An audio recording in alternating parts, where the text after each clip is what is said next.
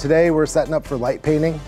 So we're going to be blacking out the room and turning off all the lights and getting some glow wands going and painting with light.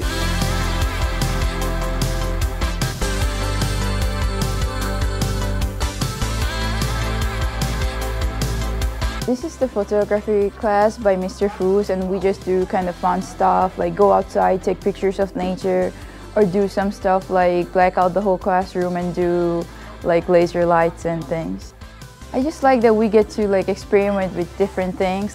In photography class, we kind of experiment a lot in the studio, especially in the winter time when we can't get outside and shoot. My favorite part about teaching digital photography is just working with the cameras and working with the kids and kind of getting them to experience something new and getting them to know their own devices a little bit better. Here we can try new things, or if we want to do a project, we can just tell Mr. Foos and like, can we do this or that? I've had a couple kids that have won awards for their photos in this class, and I've had other kids that have said that they want to be professional photographers because of this class, and that's kind of it's a real eye-opener to the impact that just teaching somebody something new can really do in the classroom.